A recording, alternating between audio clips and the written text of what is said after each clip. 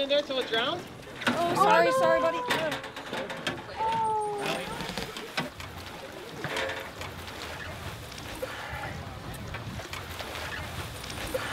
I've never seen a turtle like this before. Did we only get one fish? Oh, it's breathing. It's alive.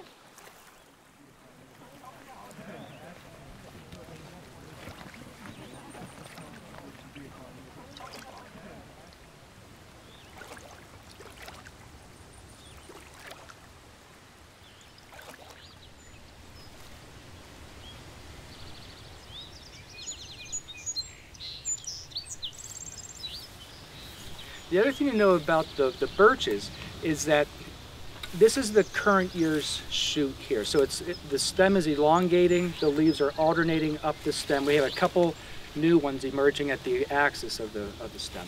If you go back to last year's growth, there's a stem in there, but it's just elongating so slowly that consequently the leaves look like they're becoming clustered. All birch do that. This is yellow birch.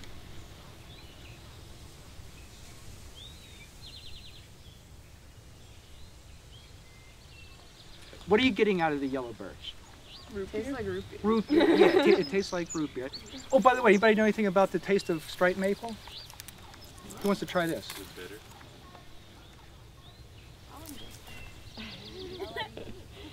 Yeah, let us Report back.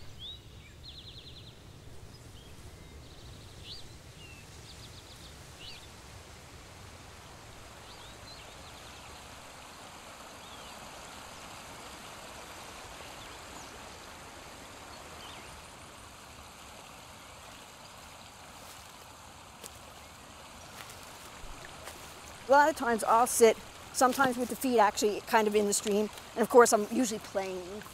So it's like, where are my buggers? And I'll be looking and checking out the awesome one I just found. Yep, holy crap, and it's beautiful and it's big. This is Cordialigaster, it's the genus for it. Family's Cordialigastridae. Going into the water and pulling out a water scorpion or a giant diving beetle is just great.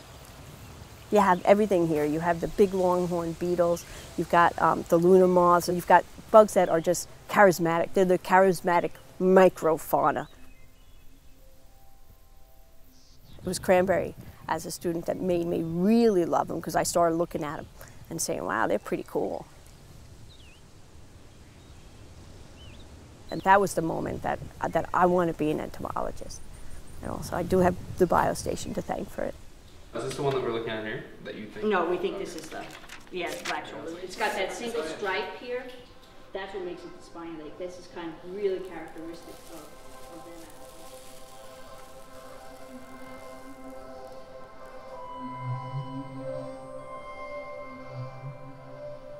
And then this is pretty solid.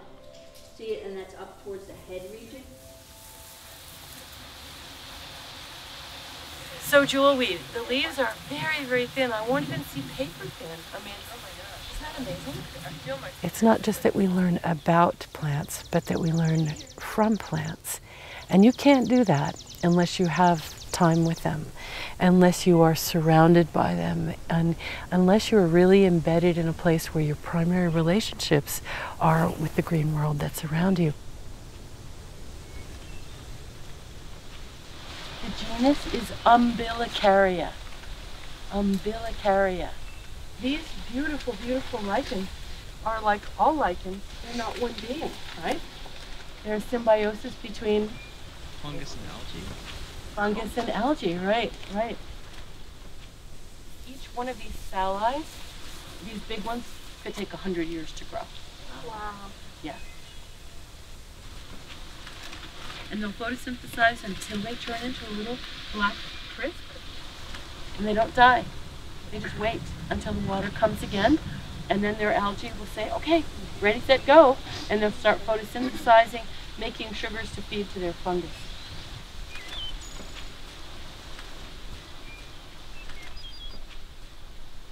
Learning in the field is just one of those things that makes everything seem more applicable. when we were harvesting cattails and we were doing something that was really practical and it would be necessary for you if that was your way of life. That's just one of the things that really stands out to me. We were all just like, had such a connection with the plants, how we were dependent on them and just the fun that we were having. It was just incredible. Guys, I got it. okay, let's not fall in here. Good idea.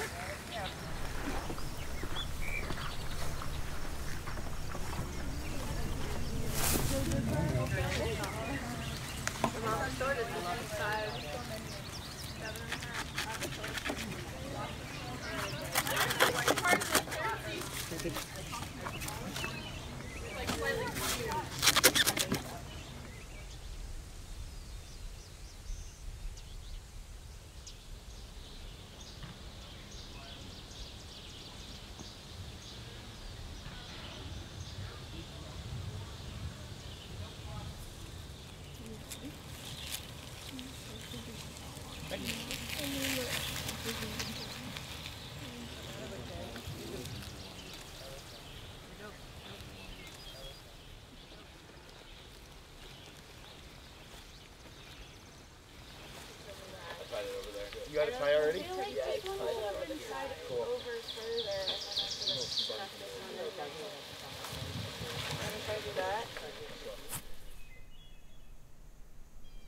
Ethnobotany is the study of the relationships between plants and people. How do the plants sustain us? And in reciprocity, how do we sustain the plants?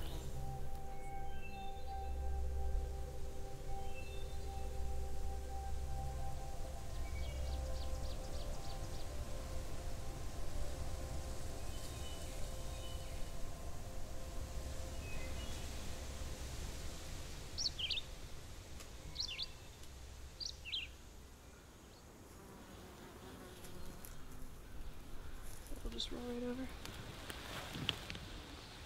There he is. You can probably draw him from here too. Could you point to him again? He's right there.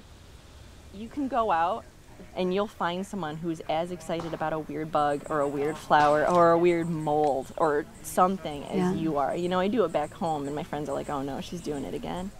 But here, there's somebody who's going to be as excited as you, and there's probably going to be somebody who knows what it is.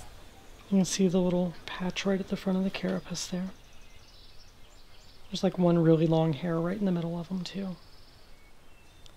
I can go and talk to people about spiders for an hour solid and no one gets tired of me talking, which is kind of nice. I've never experienced that outside of this college.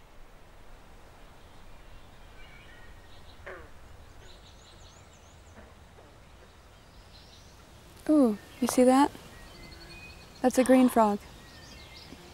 He sounds like a banjo string when he rivets. Those frogs are super fast. They have a tympanic membrane, which is like their little ear behind their eye. They have a cool gradient that's black almost to green. They can fit more niches because of that. That's my favorite frog.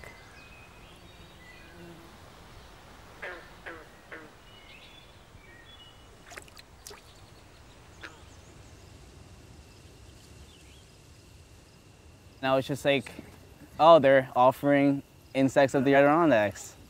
And then that's when I found out my passion for like beetles and stuff. I really like beetles.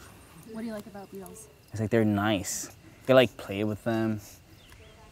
They're, I don't know, they're like respectful, right? They're nice. I like them. And then you could just catch them. So far I have a chrysomelid beetle, gyritid beetle, lampirid beetle, which is a firefly, a megaloptera, I don't know the family yet, a deer fly, and a snout beetle. Pinning, I just put music on and I just stay there for hours. It's just nice, it's calm. It's like you don't think about anything, you just think about like making it nice. So when it all comes together, it's just like a perfect, beautiful picture.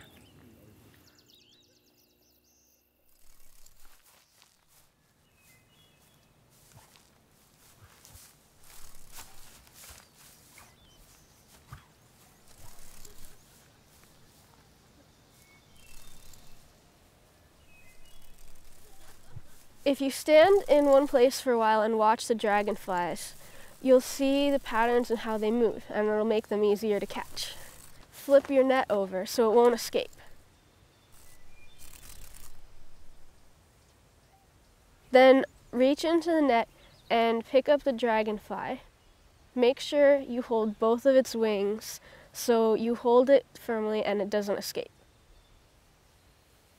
When you're done looking at your dragonfly, you can just put it on your hand, and it might shiver a little bit if it's cold, and it might sit there for a few seconds before it flies away.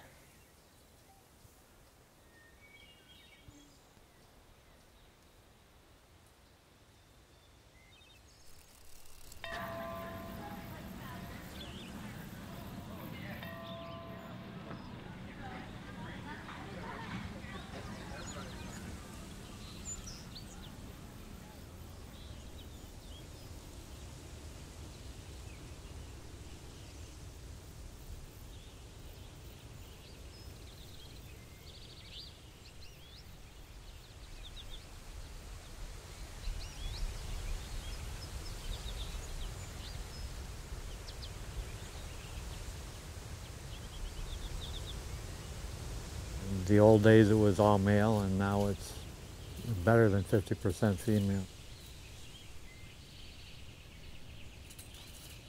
The old ESF movies, you would see these young boys coming up into the forester and being dropped off and remembering what it was like yourself.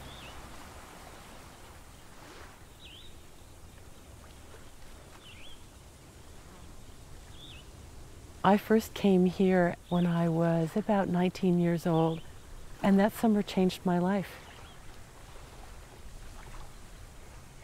It was here that I took my first moss class, and I just fell in love.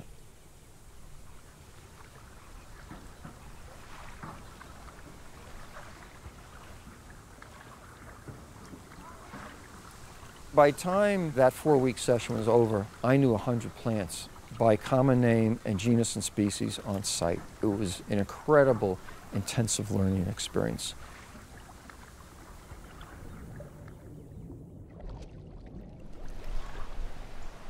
Because we're isolated here, there are 70, 80 of us surrounded by wilderness.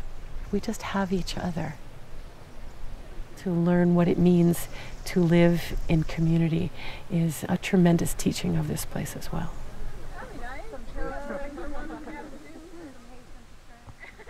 Being a field biologist is also, I think, an exercise in humility.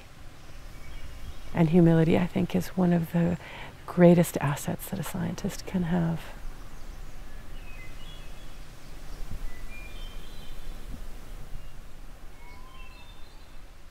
It helped me to appreciate the equality of all species, that these other species are our brothers and sisters.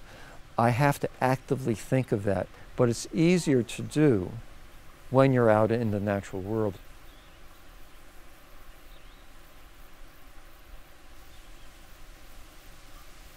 The biggest problem of our time that I see in my eyes is just this disconnect with the environment.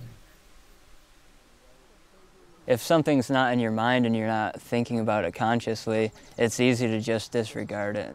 What do you think, Tyler? I like it. Right? I want to make a pillow.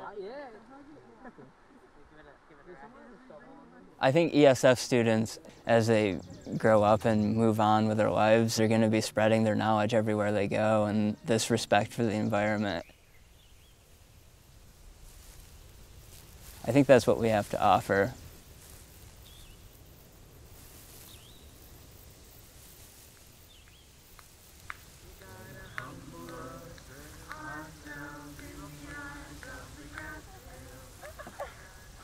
Oh.